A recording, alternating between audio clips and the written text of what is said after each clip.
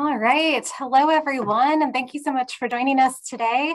I'm Katie Monahan, and I'm a communications strategist here at the Ohio Arts Council, and I am super excited to welcome you to today's informational session about the OAC Riffe Gallery's call for curatorial proposals. So we will meet our presenters here in just a minute, but of course, there are just a few housekeeping items that we need to go over first. So first, everyone today is tuning in listen-only mode, but that doesn't mean that you have to stay silent. Feel free to utilize the Q&A box or the chat there in your control panel to ask questions. Feel free to type those in as we go throughout the webinar, and we'll monitor those and we'll make sure to leave plenty of time to answer everything in the dedicated Q&A session at the end. Next, live captioning is available for today's webinar, and you can access those captions by clicking on the closed captioning icon and selecting Show Subtitles. And if you have audio issues or trouble connecting, we recommend refreshing your browser. And if that doesn't work, try logging off and logging back in. And please keep in mind that because we are presenting from different locations, there may be some slight variations in bandwidth or internet stability. So if one of us freezes up or the sound fluctuates a bit, thank you in advance for bearing with us. I promise we will keep on rolling right on through any technical issues. And finally, we are recording today's webinar, and the recording will be available on our webinars page at oac.ohio.gov/webinars and on our YouTube channel by the end of this week. I think that does it for housekeeping items. Yes, we are good. So now I am happy to welcome my colleague, OAC Riffe Gallery Director, Kat Sheridan. Kat, welcome. Thanks so much for being here. I'm going to hand things over for you to get us started. Thank you so much, Katie.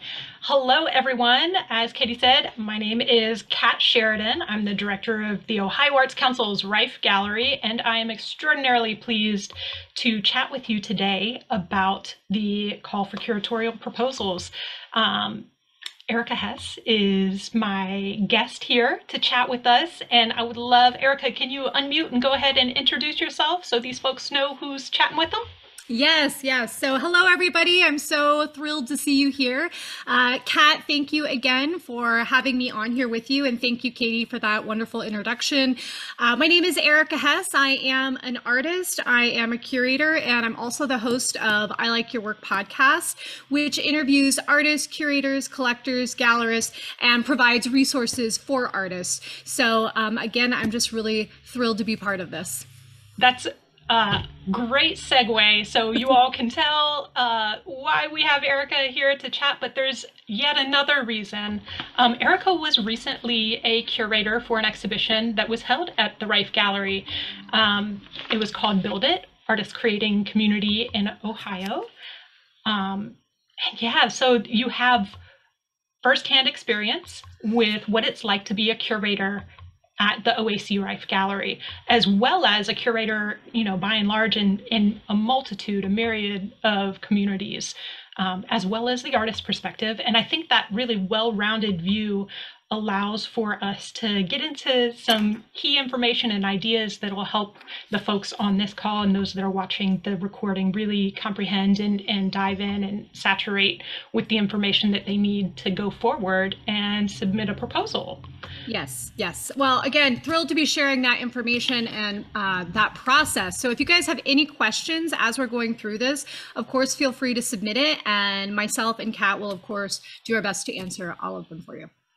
So, Erika, we chatted a bit before about the perspective of an artist and how that has helped you in your curatorial practices. But also, I would love for you to chat a bit about your experience of putting together an exhibition. Like, how do you identify a theme? Like, can you give some examples of how we go forward in this and what you think about as you endeavor to curate an exhibition?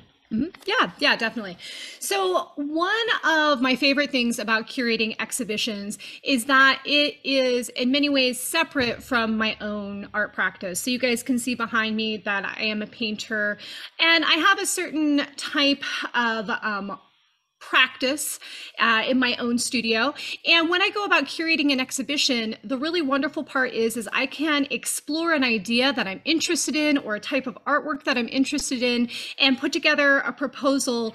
And it allows me to have another dimension to my own artistic practice. And so as I move forward with curating an exhibition, it can be on a social topic, it could be on a certain theme. Build It at Riffe was where I wanted to explore artists who had a very serious studio practice, who were incredible artists, but were also going into another realm, which is building community in the arts in Ohio. And so that was a really great place to kind of jump off from. And so, you know, as we get into this conversation more and more, you know, one thing I want to suggest to artists or for curators is, you know, you start with that kind of core idea. In fact, I had somebody once tell me the more simplistic idea, the better, because it will always expand as you begin to add artists in, add different ideas in. And so that's how Build It really originated, was I wanted to explore that theme. And of course, Riffe was such a wonderful space to be able to have that exhibition in. It's there's so many people coming in and out, and it's a huge, beautiful gallery. So that's really how I went about beginning that exhibition and curating that exhibition. All right, so let's chat about what this call is about. So I think most of you have probably gotten a memo because you're on this webinar. This is the first of its kind for the Ohio Arts Council's Riffe Gallery, and that is super exciting. The plan in that is to expand our reach and opportunity for Ohio's curatorial voices. As you know, a kind of a small staff, there's only so many people that I can reach out and know, and in an effort to mirror the way in which the larger agency of OAC, the granting agency that we're a part of, they do a phenomenal job of these panels to give equity, more equity, because they have more voices at the table to identify and coalesce that slate of grantees. So I thought, okay, this already exists. The wheel has been built. Can I shift this and do this for the gallery? And you know, there are plenty of folks that do this all over the world, right? There are call for proposals for curatorial all over the place. So I wanted to make sure that we gave a template that, one, allows for that greater equity, allows for us to dive deeper into Ohio's curatorial voices by expanding it beyond what my network allows for me to do. The other thing that we really thought about was, can we put this together, format it in such a way that other organizations can leverage this information for their own calls? So, you know, tooling it to what they need. My hope is that this will be a template that folks can take forward and use for themselves too. So the other bit, and Erika, you and I chatted about this a bit, what many folks may or may not realize is that a lot of folks come to the Ohio Arts Council with questions of like, tell me about some artists, or tell me about some organizations, or tell me about so-and-so. Who are these people around the state?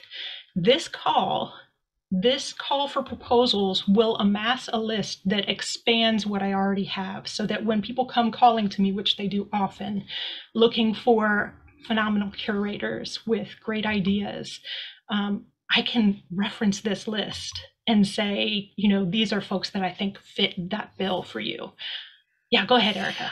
I think that is such a good point. And I really want to highlight that for everybody that's listening. You know, so many times we tend to put our name in the hat for, you know, a curatorial exhibition, a open call, etc. And if we don't get it, we feel really bummed out, like, oh, why didn't this work out?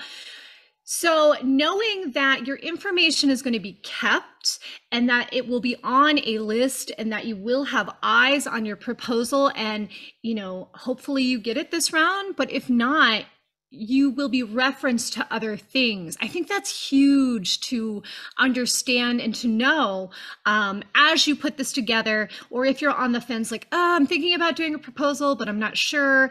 Get your name on that list, put it together, get yourself out there if this is something you're interested in, which obviously you are, or you wouldn't be here at this webinar. All right. So really base value of that in the hopes is to expand our reach. Yeah.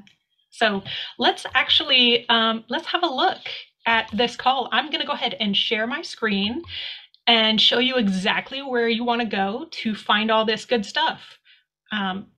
So here we are. You all are probably very familiar with this website. This is the OAC's website. So this is homepage, oac.ohio.gov. Tons of yummy information all in here. You can see it drops down and gives you additional things here. We're going to slide right on over here to the Riffe Gallery, and you can see in this drop down we have on view. So if you want to look at the exhibition that we have up now, you can pop in there. But you're here for the call for curatorial proposals. So we're going to go ahead and click on that. So here we are. Oh, and there we were. So this is it. This is the call for proposals. Over here on the right, you have some helpful links. You have this downloadable call for proposals, and that'll give you the full 3-page kind of prospectus, just like this, that you can print off or put onto your computer, download, look at, absorb, love. But it's also right here on this page. So let's have a look. Again, first time we're doing this, so we're really excited. Those that don't know, the Riffe Gallery is a part of the Ohio Arts Council. And as a part of the Ohio Arts Council, a really big kind of part of our mission is to extend the mission of the Ohio Arts Council writ large, which is to highlight and love on that exceptional talent of Ohio artists. So let's get down here to the overview. First of its kind, things that will be evaluated in these proposals. This is really the real juice of it, right? These are the 4 key things that you want to think about as you're proposing this idea. They're going to be evaluated on the strength of concept and uniqueness. So what's that mean? Erika, let's chat about this a little bit. Like, we talked about the fact that there are plenty of people that will say there's nothing new in this world, right? But there are remixes. Have a listen on the radio. The perfect example, right? Go on Netflix right now. Everything is being remixed, And I think that's a really good point, Kat, because I think sometimes from a curatorial sense, when you see that, you're like, oh, strength of concept and uniqueness. Like, what is that calling for? Really for me, what I see when I'm looking at this is that you've really thought this through. And again, starting at a very basic level and working your way up is a wise way, I think, in putting together your letter of intent, which Kat is going to be touching on in a moment or so. It does not have to be something that has never been seen before, but is being seen through your experience and your eyes, because we don't have your experience in your eyes. So it will end up being unique if you're thinking it through. Excellent. So number 2, think about alignment to the goal of highlighting and celebrating the vast talents of Ohio's professional artists. Pun intended, Ohio is rife with talent. Truly. It is. That was a good one. We have the biennial up right now, and my goodness, it is so strong. And there were at least 5 additional exhibitions that could have been made out of just the submissions. There is phenomenal talent in this state. Erika, you know that. Yeah. In fact, it's funny. I'm originally from Ohio. I left, I moved back because it's such a fantastic state. And when I moved back, people were saying, oh my gosh, Ohio has such a great, not only artists and creators, but such great support. You know, they were like, oh, you get so much support from Ohio Arts Council. So I think that's really phenomenal. We have so many people here that are very talented. Excellent. So number 3, adherence to the guidelines. So we'll go through the guidelines in a little bit. And then number 4, of course, curator's comparable experience. And we'll chat about that more too. But when you think about comparable experience, it doesn't have to be the exacting curatorial role. It can be your association within that, your support within that. So think broadly in that and make sure that you are not listing things that do have application there. Mm-hmm, mm-hmm. And don't let that turn you away either. Again, if you are somebody who is interested in pursuing curation and maybe you're a little bit newer to that realm, don't let that stop you from, again, putting your application in and thinking, like Kat said, about the different roles you may have played surrounding an exhibition, you know, installing it, being part of it, you know, etc. So definitely don't let that be something that turns you away. Perfect. So we chatted a bit about guidelines, and a portion of that is how do we put together the artists within the exhibition. Right here, it talks about the proposals highlighting the immense talent, has geographic diversity. What does that mean? Erika, you want to talk about geographic diversity? Yes, I do. So when I was going about, you know, putting together my proposal and putting together the different artists who I was looking at, I felt like, oh, okay, I'm really hitting this diversity, you know, within the geographical regions of Ohio. I have some people up north in Cleveland. I have some people in Cincinnati. I got some people in Columbus. I'm hitting these different areas, you know, and then I sat down with Kat and we had this wonderful conversation, you know, about really pushing it beyond that. I'm originally from a rural part of Ohio. I'm from the New Concord, Cambridge area, and there's a lot happening all over the state. And I think so many times we tend to turn towards the cities to find artists, but I think a strong curatorial proposal is going to look beyond that. At least that is what I learned and what I ended up doing. And yeah, again, we don't want to do a disservice to our state by not looking beyond, you know, the larger cities or the quote unquote, you know, like not second tier cities, but slightly smaller cities. Go beyond that. You know, there's just so much to find. That's right. Yeah, the OAC is really dedicated to making sure that we support the arts across the state, and the gallery is no different. We are part of the OAC, and that absolutely applies here too. So I thought that one little bit of historical fun would be helpful for folks.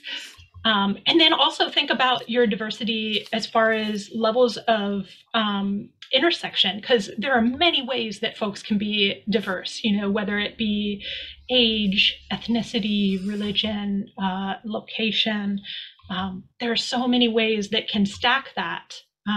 So think about that and recognize that if you have all 31-year-old artists that are female, perhaps that's not a very intersectional group, right? Like, so keep that in mind.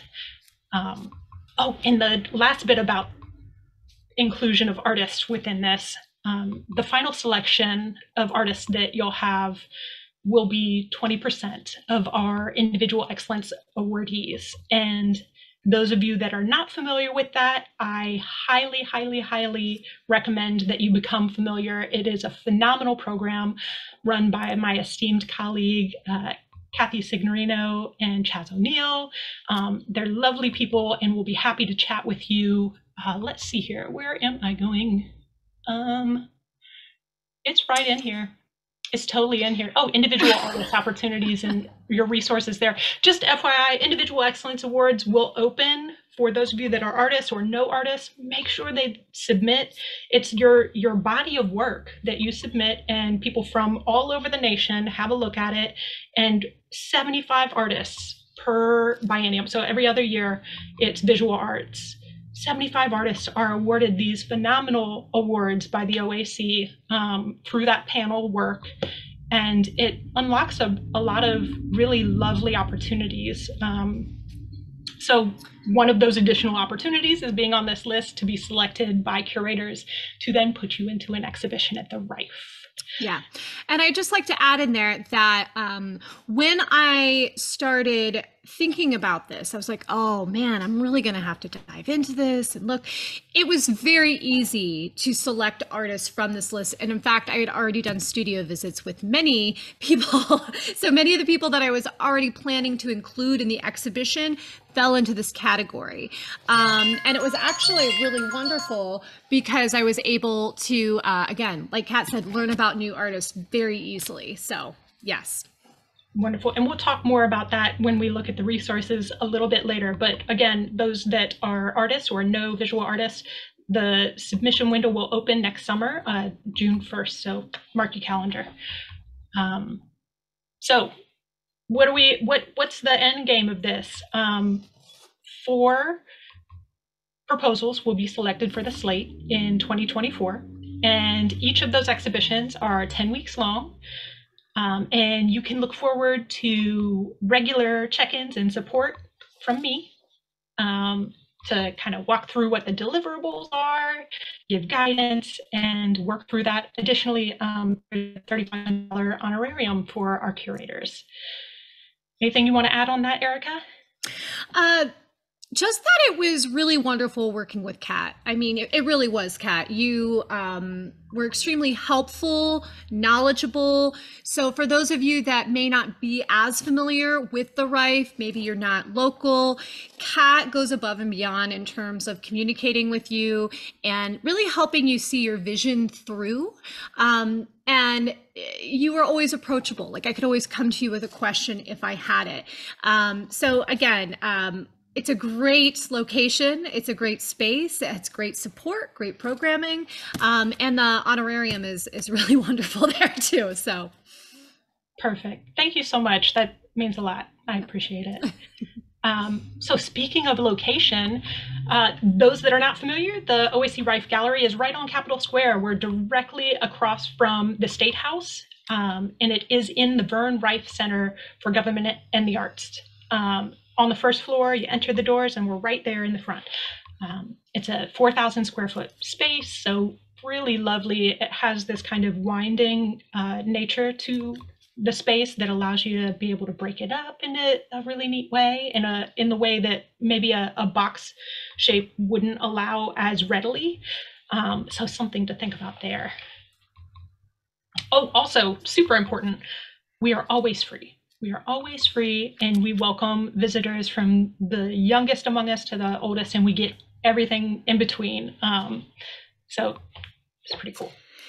It's a really beautiful space. I mean, it was incredible to curate a show in there because it's so large. And we'll be talking about this in a few minutes about getting the work ready or putting together your proposal and thinking about the space that it will be in. But there's this beautiful large glass entryway so that the show is just so viewable from people that are not even going into the gallery but walking by, which I think is a major plus. All right. So now we are on to our guidelines bit. So surprise, surprise, Ohio Arts Council are ready and excited to support our curators and artists who live in Ohio. So note that you as a curator, as well as the artists that you're proposing, should be residents of Ohio. The other bit that is pretty common is curators, if you are an artist, don't submit your work as a part of it. It allows for you to have sole focus on the curatorial role. And Erika, as an artist and curator, you want to speak to what that allows for you? So yeah, kind of like what I was talking about before, where my practice and the art that I make is separate from the curatorial endeavors that I tend to pursue. That's not to say that an artist curator never puts their work in a show. That can happen, but in different spaces. Whereas this space, it really allows you to concentrate on focusing on a massive show. This is a huge show. It is a huge space. I've curated in a lot of different spaces, and this is the largest that I took on, which was wonderful. And when you start to put your own work into a show like that, it can kind of mess with your idea a little bit, because you're thinking about where your art is in comparison to the other art, where you want to have a clear view. You want to be able to just see the exhibition as a larger piece within itself. And I think not including your artwork allows you to really focus on that. It allows you to have a clear eye, clear curatorial skills that you're implementing. And also, if you are interested in pursuing more curatorial work, you do not want to be in the habit of including your own work in those exhibitions. It's just, it's not going to fly. So that's just something to really keep in mind as you're moving forward with this. That's great, Erika. And, just another kind of nugget to tuck in there is if you are an artist that's also a curator, you're going to have 10 to 16 artists that you can have within this exhibition. And by not including yourself, that allows you that 10 to 16 artists to be, from anywhere in the state. And that's a gift to yourself, really. So we chatted a bit about this, the original concept and theme of an exhibition. And I think we covered it pretty well, but just to reiterate, you don't have to reinvent the wheel, but we definitely want your perspective. We want and maybe to say your perspective is a little too strongly worded, think about as you're putting together an exhibition, it could be a theme of material. It could be, a common experience. It could be such a large variety of things that tie together an exhibition. So do you have anything you want to add to that, or you feel good about moving? I feel good about what you said. I mean, it's just, again, don't feel like you have to reinvent the wheel, like you said. And there are many different ways to curate an exhibition underneath themes, like you mentioned, material, concept, there's a lot of different ways. And that's up to you, the curator. That's, what we want to hear from you. So yeah, I think that's pretty well covered. Excellent. So parameters for exhibiting artists. Of course, they need to be considered a professional artist. And within our FAQs, we go a little deeper into that. But if you ever have like a really pinpointed question on a particular artist, you can always reach out to me. I'm happy to have those discussions. Just think about a professional artist as someone who is invested in that for the majority of their time, whether they have a 9-to-5 or not, that is related to that art. You can still be a professional artist. The additional piece to that is if your artists need to be 18 or older, and anyone that is currently enrolled in a degree-seeking schooling that is associated with art, they have so many amazing opportunities within that curricular expansiveness that this is really for the folks that are outside of that. So just keep that in mind. We chatted a bit about Ohio's geographic diversity. I feel good about that, as well as the intersectional group. So remember that layering of diversity and the many things to a part that become your kind of cadre of diversity. And then we also chatted about the Individual Excellence Award recipients. So it's super important that we are exhibiting current work. So work that's been made in the last 5 years.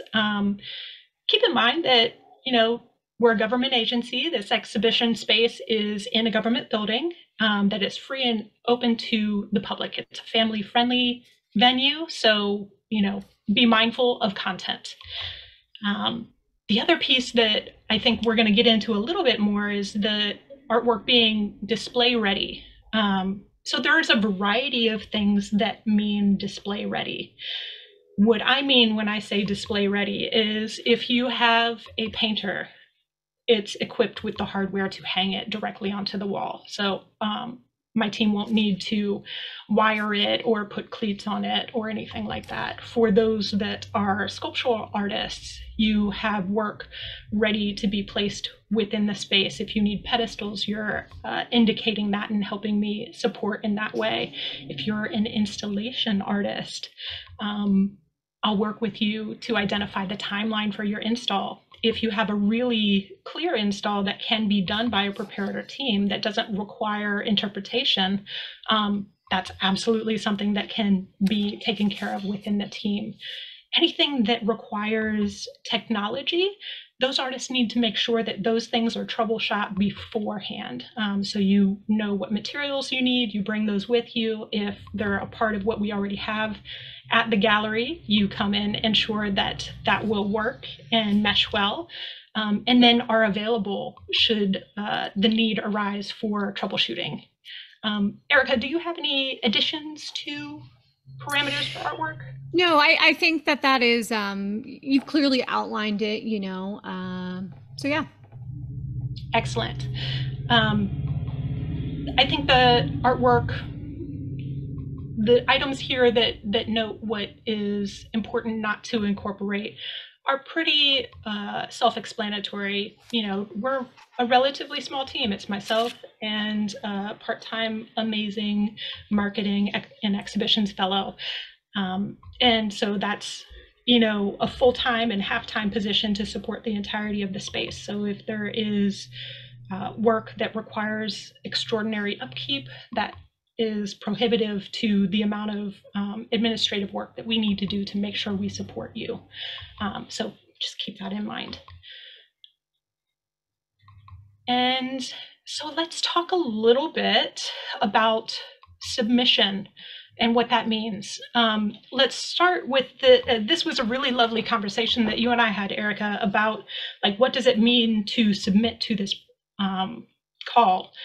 And the initial understanding was that it's a complete exhibition. And I was like, no.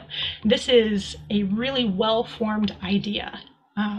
So keep that in mind as you are putting together your proposal. Erika, you want to touch on that? Yeah. So, all of you that are listening, the people that are going to be submitting a proposal, you are putting the pieces together to give the people that are reviewing it an idea or vision of what you want to have in that space. Now, as we all know, as things move forward, things will shift. And so I think that's why it's really wonderful to keep in mind as you put together your proposal, and Kat does such a great job talking about this as we kind of work through this, that things are going to shift, but overall you really want to be able to establish the look and feel of your show through the submission materials right here. I also want to say that I did go through the jot form and everything, and it is very clear, and I'm not going to say easy, but it was easy to navigate. It was not overly complex, which I really appreciate. I'm sure many of you will. Time is precious. You can really put your time into creating your letter of intent or finding the images and the artists you want to work with beforehand, and just simply put it into the jot form and the form that they're accepting.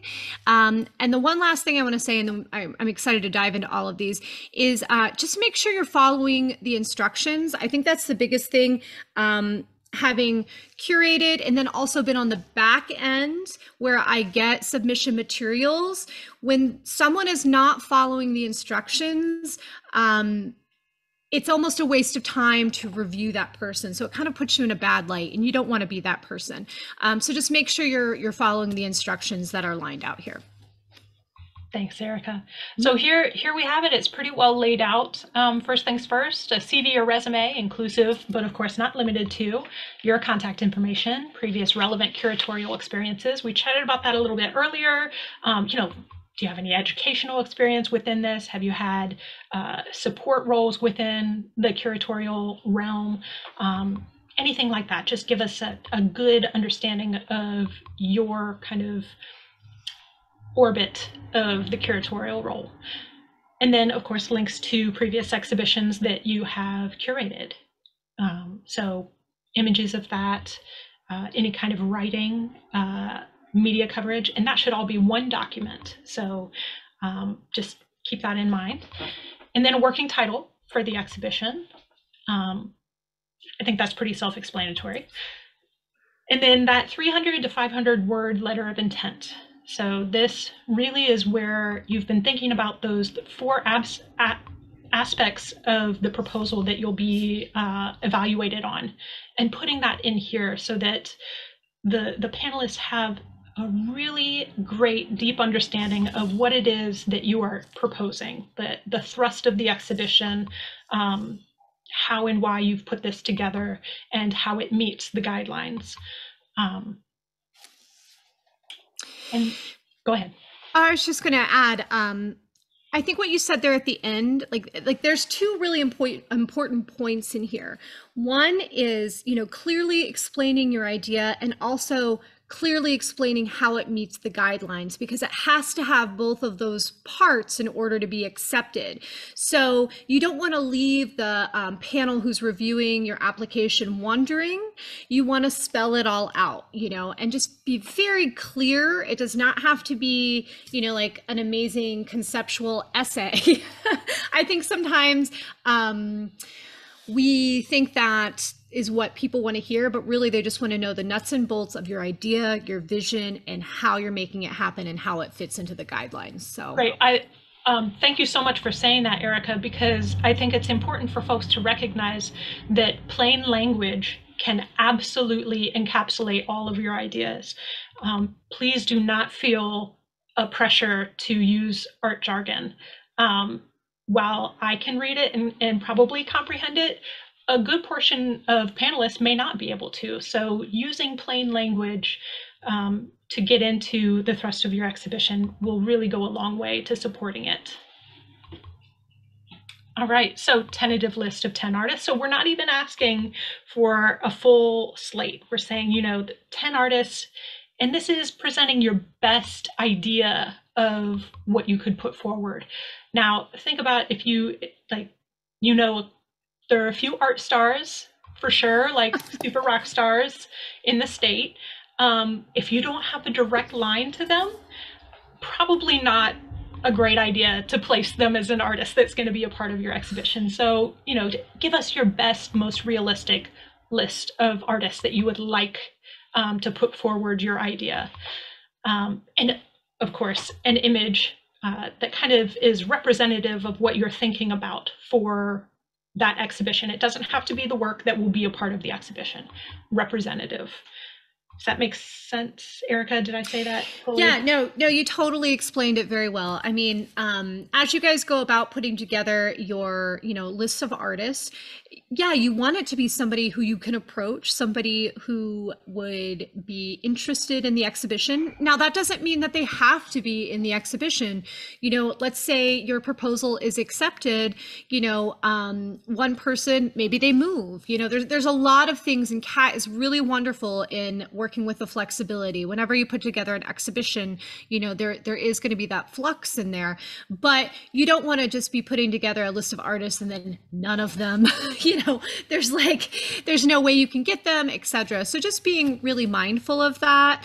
And I think this is also the fun part, of curating an exhibition is the research. I think curators and people that are interested in curating enjoy research. And so this is where you really start to dive into that in order to give a clear idea and vision of what you want this to look like. And the other thing I will say with this is whenever you're curating an exhibition, and mostly for Riffe Gallery, which is a very large space, it's something to keep in mind as you go about selecting artists and selecting artwork that you're going to submit. It is a massive space. And so whenever you're curating, you need to think about how the work is going to interact with the actual gallery space. So for example, when I was curating Build It, I knew that there was going to have to be some large pieces to hold a wall. Now, that's not to say you have to have that. Maybe your proposal has to deal with, miniatures or something like that. But it is something you want to think about when you go about proposing the show and the artists in it. Great, perfect. Thank you. And then the last bit here is references. So to clarify, I am not looking for reference letters. I'm not asking you to have 3 people send references. What we are asking for is 3 professional references that you can list that understand your curatorial ethos and can speak to that. And then you should put in a sentence or two about how you know that person, so that when we reach out to them, one, they know we may call, and two, they're prepared to be able to speak on your behalf. Great. So just really quickly, I am going to address a question, because I think as curators, the tentative list of artists, that's like such a big part of this, right? You know, you're like, do I approach the artist beforehand? Do I not approach the artist? You know, how am I going to handle this? So someone had a question of, you know, do they have to have an existing relationship with the artist? A lot of the artists that I included in the exhibition building, I did not know prior. So I did reach out to them to have a conversation. So a way that you can address this, because maybe you don't want to say, hey, can I put your piece in a show because you haven't had your proposal accepted yet? You may say, hey, you know, I've seen your work. I really enjoy it. You know, could we do a studio visit? Could we chat via Zoom? And you can kind of start to feel out if they would be interested in being in an exhibition that, you know, you curate someday. And you can even mention that, you know, like, I really like your work, you know, I'm trying to put together different shows around the state or wherever, you know, is that something you'd be interested in maybe in the future? So you don't have to say straight up, you know, I'm putting your show in a work, or I'm putting your work in a show, but rather just starting to get that ball rolling. But you do want to have a little bit of a sense of who they are, just in terms of, or that they'll be receptive. So I hope that kind of answers that question a little bit for you guys, and feel free to put it in the chat if you want us to talk more about that. That's great. Thank you, Erika. Yes, that's a absolutely great point. No, I don't expect every single artist that you put into your tentative list to be a close personal friend or established relationship. Mm-hmm. Absolutely not. Each of the curators I've worked with thus far, there have been a good portion of the artists that they in fact do not know, and this expands their network just by the nature of this type of curation. And that's also exciting. So now let's have a look at our resources. So here at the bottom, you have your helpful links. It's also up at the top. I'll make you all dizzy real quick right here too. So let's kind of go through them one at a time. So we'll start with the gallery layout, and I'll just press Control and click that, and it pops a new window for me. And then I'll do that for the submission checklist, and I'll do it for the individual excellence awardees. The OAC Riffe Gallery PED and Tech Inventory, that's actually an Excel list. And if you click on that, it'll automatically download to your computer. Have no fear, no bugs in it. I promise I didn't put them in there. And then here is a link to the OAC Riffe Gallery Exhibition Archive and FAQs, so FAQs. So we'll start here with the layout. So this gives you a good sense of the space. So we chatted a bit about, you know, the kind of winding nature of the space and how that breaks apart. And Erika had mentioned those windows, you know, they're noted here, so you can see that can be a really great location for installations or sculptural work. But again, there's many ways to do this. So that's the layout. It talks a little bit here about the running feet and the wall height. And then I will also chat with you about kind of particularities of how layouts work well or haven't based on what selections come through. Next up, handy dandy checklist. This you can print out and like have right next to you and make sure that you have created all of these items, saved them into a particular folder, named them appropriately. So here you can, you know, make a folder on your computer, put in your CV or resume, note you're going to know your title, put together your language, so your 300 to 500 words, put that in a document there, your tentative list of artists, so you could do an Excel where you can copy and paste from that, and then all of your images. So here we note the naming convention, how you name those files that you're uploading, so last name of the artist, title of the artwork, and then gives you the formatting as well. So this is super helpful. I hope you all will download it. And I can't see under my headline, so I'm just going to go ahead and choose this and direct away from it. So big old shout out to my esteemed colleague, Katie Monahan, who helped me put this together. It is like visual mana. This, my friends, is where you can have a look at the last 3 rounds of individual excellence awardees for our individual excellence. I just said that, individual excellence award for the last 3 rounds. So you can click to the crafts, it has a direct link, or you can just scroll through. But look at how that visually comes together. It gives you a really great sense of who these artists are, what kind of art they're making, when they received their award. So super helpful. If we have links to those artists' websites, they're in there. Makes it easy for you to connect with them. So super cool, right? I think it's super cool. I could go and just hang out and look at that all the time. I could too. It's so great. Here is the OEC Riffe Gallery Exhibition Archive. This is a handy dandy place that you can go to get a sense of how exhibitions have been put together. And since we have Erika here, we'll just click on Build It. And here we are. Have a look at this. Over on the right-hand side, you can see any kind of reviews that are there. We have this virtual content, so virtual scavenger hunts, the reflection exercise. Go ahead, Erika. Go ahead. I was going to say, I can't get over how great this is to have. There's like, you know, a video tour of it. It's just wonderful programming.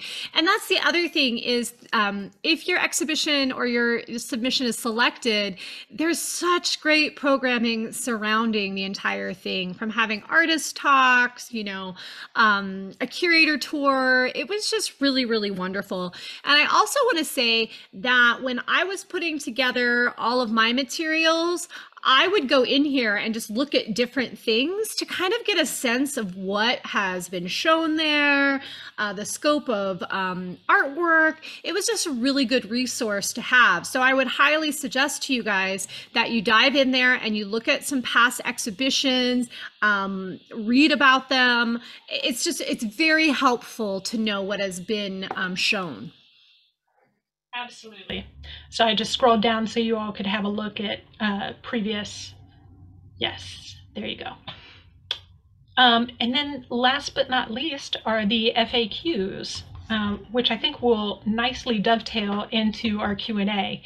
But this is a place where you can dive into questions that you probably have and get a little clarity. So it's a 3-page document. Not overwhelming, organized as neatly as we could think to do so. Yeah, you can print that out and have a closer look too. So I am going to go ahead and stop sharing. And I think we have entered our Q&A period of the webinar. So let's see here. I am just pulling up the Q&A and, oh, is the gallery fully accessible? Are there places to sit throughout? Absolutely, yes. We are first floor. We are wheelchair accessible. We're on the bus line. We do ADA standard for all of our labeling, so those with low vision have access. We also do it as far as how we place them so that it's at a height that those that may be in wheelchairs can still see as well. And yes, we have seating throughout, and we also have movable seating that's very light if folks have that need to. Let's see, where else do we have questions? Okay, you answered that great question. Curious about the past Riffe Gallery exhibitions, and Katie took care of that. We have an anonymous attendee that has asked about the Ohio Artist Registry to find artists. And I think that that's a very fair place to go and find artists. Absolutely. I think any any kind of avenue that you can take to identify and find artists across the state is fantastic. The Ohio Artists Registry is one. The Individual Excellence Awardees is one. Good old Google will help you out. Yeah. And then there was a question within that asked about inclusion of your own work. I think we covered that, so I feel good about that.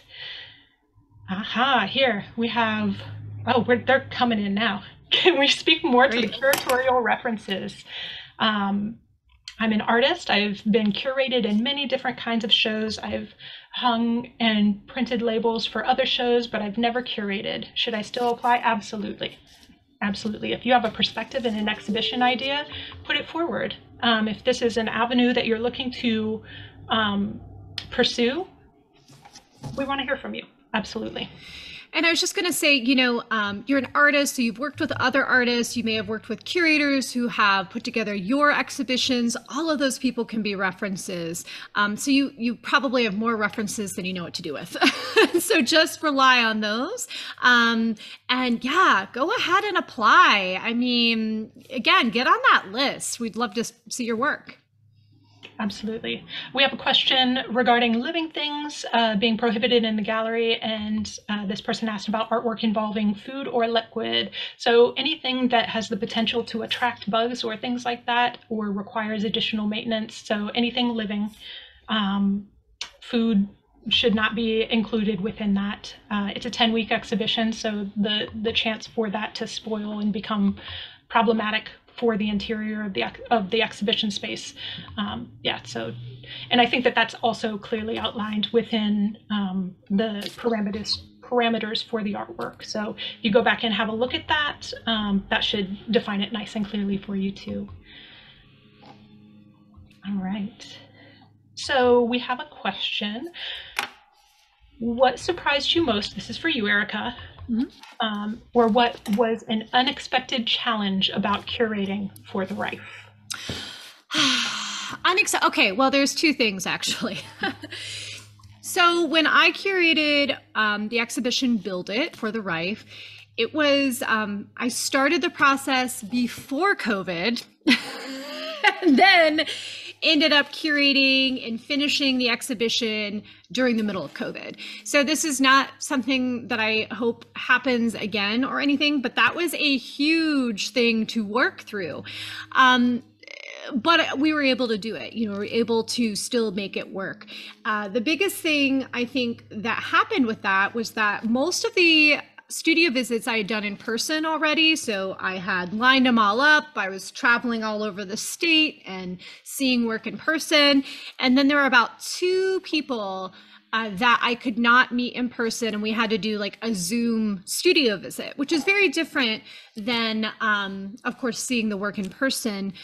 Mostly because one of the artists was an installation artist. So I went from being able to see the work in person and walking through it to being on a small computer screen.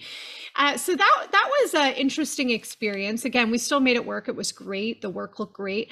But the other thing, and I've mentioned this a few times during this talk, but I just think it's something that does need to be highlighted, is, I've curated in various spaces, and each space presents unique opportunities and challenges. And Riffe, its opportunity is the space, and the challenge is the space. You have to really think about what is going to hold a wall or hold a different part of the gallery. And that's where the layout is really helpful. Kat saw this. I had laid it all out on an iPad and was measuring and putting things in different areas to see what was going to work next to each other. And so again, that was such a gift to be able to put together a show of this scale, but it's also something that you really need to consider as you put it together. I hope that answered your question. That's great. And thank you for that. I'll also mention to folks that typically, depending on size, when you're thinking about the Riffe space, anywhere from 30 very large pieces to, it could 30 to 70 on the very, very high end will fit into the space. And I am more than happy to work with folks to identify how and what that will massage into. So no worries there. We have a question regarding contacting artists to make sure they're interested. I think catch as catch can there, like to an extent, but I wouldn't make that your MO. I think that divining your plan is the key, and then creating something to support that is the best kind of way to go about that. The next is you have to have prior curatorial experience in order to apply. Not necessarily. You can have ancillary experience. So however that may support a curatorial role, whether you have been an assistant to a curator, you've been within the exhibition space and supported through a variety of other roles, anything that gives us an understanding of your comprehension of the curatorial role and what that will entail is the key there. Yeah. I just wanted to add in there, I'm an artist, that I'm trained as an artist. That is, I think, my core identity professionally. And I was an artist who was interested in curation and putting together exhibitions. And so I had to start out too. I had to start at a point where I just decided, okay, I'm going to start putting together these shows. And what they're just trying to get an understanding of is that you have had experience in a gallery, that this is not something totally foreign to you, so just think of it that way. You've hung maybe some work on a wall, you've had this experience, and you want to be more involved in it. And so if you do not have any prior curatorial specific experience, but you've been in the arts, you probably have much more than you are giving yourself credit for. So sit down and just think of all the shows you may have helped hung or printed out labels for, or had your own work in, etc. And that really can be your experience. Thanks, Erika. Appreciate that. So another kind of piece to that is whether or not your medium is underrepresented. This person notes that they are a photographer and their medium is underrepresented in exhibitions. We have lots of really amazing photographers in that Individual Excellence Award, that additional resource. So great way to find those folks and expand that network and celebrate the artists doing that work. So it still stands that if you are submitting that the proposal yourself, your artwork should not be included. If you are like really, really enthusiastic about your work being included at the Riffe Gallery, talk to a curator, see if they would have interest in putting together a proposal that is inclusive of you as an artist. Nothing wrong with that. Oh, great question. Thanks, Shar. Who selects the winning proposals? Talk about the panel and process. I was hoping someone would ask this. So for its inaugural year, the panel will be comprised of the OAC team. So think about the folks that are our organizational programs coordinators that are across the state and deeply invested in the arts all around Ohio. Those folks are going to be looking at this. Our Individual Excellence Award team and our Percent for Arts team are going to be involved in this. The executive director, the deputy director, the entirety of the OAC staff will be there. And keep in mind that as a part of the OAC team, everyone on that team has a vested personal and professional interest in the arts. So they are well-versed and very capable and very excited to see these proposals. Hopefully I answered that well enough for you. Have we accepted newcomers to curate? So this is a first-time call, and I'm going to say if that proposal meets the requirements and catches the eye and fits the bill, absolutely, there's the potential for it. I can't promise it, but there is absolutely the potential for it. Is nude artwork acceptable? Great question. So nude work is standard within the arts community. It is not standard within the broader community. So where we accept a community of folks that may not be of the kind of arts academia, they're not familiar with that kind of experience and viewing nudes as subject matter within painting rather than it being inflammatory. So unfortunately, we're not able to have nudes, but thank you for asking that question. So does the $3,500 stipend go towards general exhibition costs? So within the proposal, you will see that it notes that that stipend, it's actually an honorarium. So the proposals that are selected, that curator is able to use those funds for the work that they need to do. So I have that written very clearly. So that is inclusive, but not limited to the research, writing, studio visits, and travel that curator will do. We take care of the other costs. Yes. I just wanted to ask a question to follow up on that. The money that you receive, the honorarium, you can, of course, use towards the travel, the gas money, all of that stuff, but it is the curator's money. That's right. They are just paid. So you guys, it doesn't have to be like you're putting together a proposal and I'm going to spend $500 on gas and $200 on whatever. This is just your money that you can use towards that, but you do not have to state what you're using it for or have it be used towards the exhibition. It's the understanding of the agency in all of the work that we've done prior and exhibitions that we've put on prior that this amount allows for it to be a reasonable compensation for the curator. Mm-hmm. How long is the deadline for submission? Is there rounds of questions within the application process?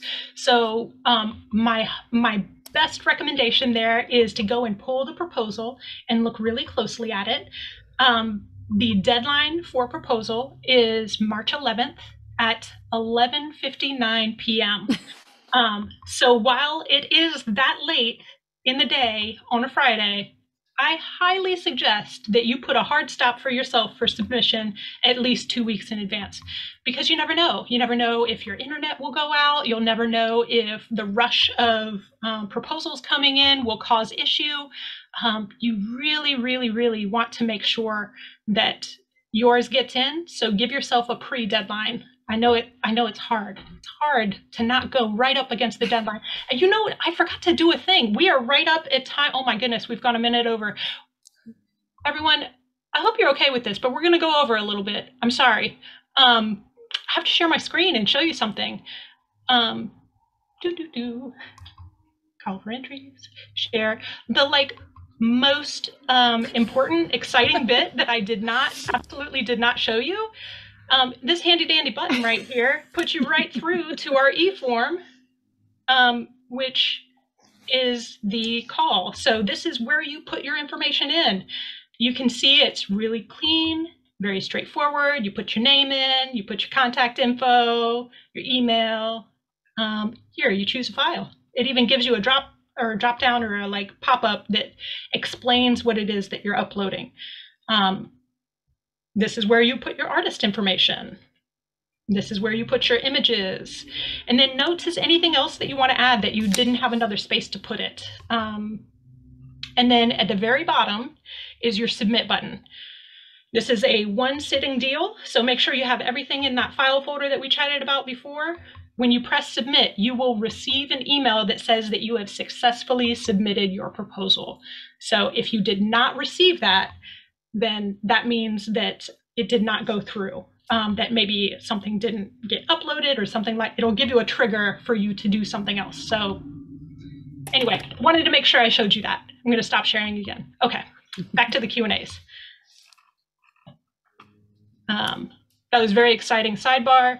I hope you all enjoyed it. I just wanted to highlight again how nicely done and short that form is, guys. So there's not rounds, like the question was being asked before, there's not rounds and questions, etc. It is right there. That is what you need to submit. All right, let's see here. Can multiple artists collaborate on an installation piece? Yeah, absolutely. I think that there are plenty of folks that will identify teams within the curatorial proposal. So if there are artists that work together regularly, I wouldn't suggest making that kind of melding on your own as a curator. That's a whole different thing. I think for the Riffe, if there are two artists that standard work together, then they can be presented as an artist. Yes. Let's see here.